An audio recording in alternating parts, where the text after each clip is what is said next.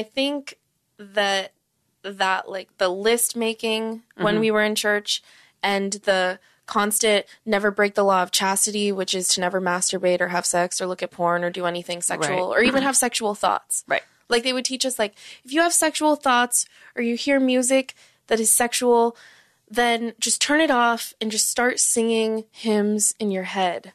Just start singing Jesus music in your head. It's funny.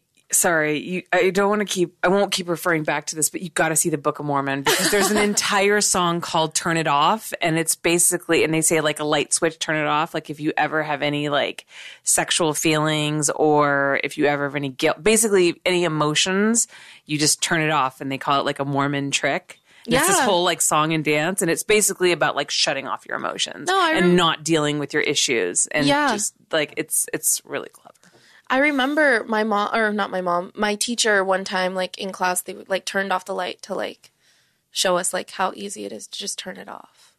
Oh my God. Okay. So see, I know nothing about Mormonism. So this like, wow. So these songs make so much more sense now. And actually, that's why I think either people won't go see it if they're super Mormon, or if they were Mormon and aren't anymore, they enjoy it so much better because there's a lot in there that are like, I think, inside jokes that like me as somebody who was raised an actual atheist like doesn't get. Yeah. So, okay. Sorry. All right. That's really cool. Yeah. You got to go see it. I need to go see it. It's fucking amazing. I have to. It's so good. I got to go with some of my Mormon friends. Yeah. You guys will, if you guys are like. I got to go with Alina Lopez. Yeah. Oh my God. You guys will love it. You really will. I feel like Alina said she saw it, but I could be totally wrong. Maybe she did. Anyways, she might have. You could see it again. I would see it again. It's so good. Okay, sorry. We're not going to talk about the Book of Mormon the whole time.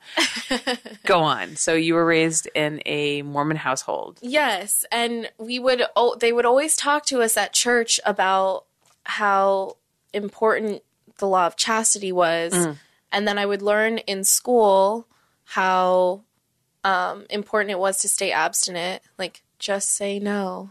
And I mean, like, I always was curious, like, how does the penetration happen? Like, how does sex actually happen? What is this? What is that? No one would ever answer my questions. I remember there was this, like, ask box when I was in 4th grade. And I was like, I didn't want the teacher to know that I asked this question, but I asked my mom. I'd ask, like, everyone that I could think of asking, and no one would tell me how sex happened. Wow. So I remember writing with my left hand because I didn't want her, because I'm right-handed, and I didn't want this man to know that it was me. Oh my God. And I wrote, how does sex happen? The teacher takes it out of the box. She's like, ask your parents. And I was like, fuck, I'm literally never going to know. I'm never going to know how sex happens. And I was like, internet. That, my friends, is a great example of why we need real sex education in our schools. Hey guys, if you want to support my show, then you should think about joining my Patreon. At my Patreon, I offer all kinds of amazing perks in exchange for your financial support.